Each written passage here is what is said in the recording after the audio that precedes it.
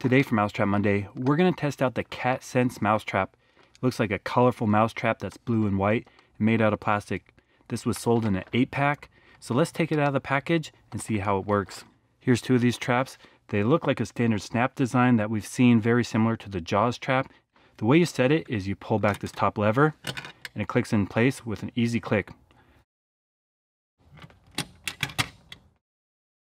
There's a trigger pad, and below it in a hole, there's a bait cup. Now there's also teeth here. I'm going to be very careful with my fingers. When I tested this out with the Jaws trap, it drew blood. The idea is the mouse will smell the bait in the pads, come along, step on the trigger, and get caught. Those teeth really help hold it in place. That has a really powerful spring. This seems like it's going to work, so let's go set up the Cat Sense Mousetrap in the chicken coop and see if we can get some mice.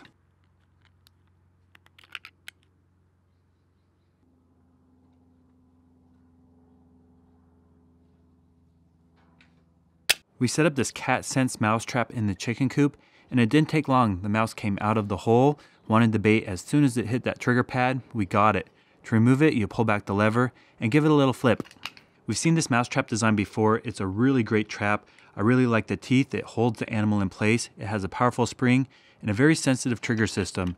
It's basically the same trap as the Jaws. This also worked very well, but I found the 8-pack on Amazon is a greater value, and I didn't have any problem with the quality. The mechanisms work and the trigger system is very sensitive. So if you have a mouse problem, consider getting the 8-pack, set up the traps around your house, and start catching those mice. I have to be really selective in the footage that I show on YouTube, so if you want to see the full sequence of this trap in action, I'll put that on my website. If you're not a subscriber to my channel, please consider hitting the button right there. I'm posting between 4 and 5 rodent trap videos a week, so if you want to see how to catch mice, rats, squirrels, chipmunks, moles, voles, and gophers, stay tuned.